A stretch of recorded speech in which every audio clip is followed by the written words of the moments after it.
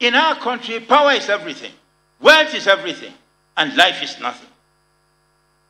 And that's why you have chosen to speak about human rights, about insecurity.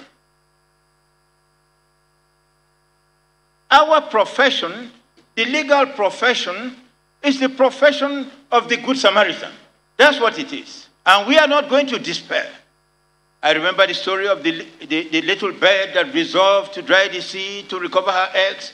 This little bird laid her eggs by the seashore, and the waves came and swept the eggs into the sea.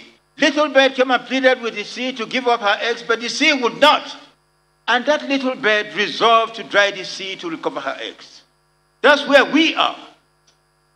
The eggs of our morals have been swept into the sea. The eggs of our security have been swept into the sea. We are not going to despair. This problem that we have is a problem of just a few people. We are not like that nation that out of which the Lord could not find 10 good people. We are not Sodom. We are not Gomorrah. This is Nigeria. It's a good nation. We will give up insecurity. We will give up corruption. The eggs of our morals are going to be recovered. They will.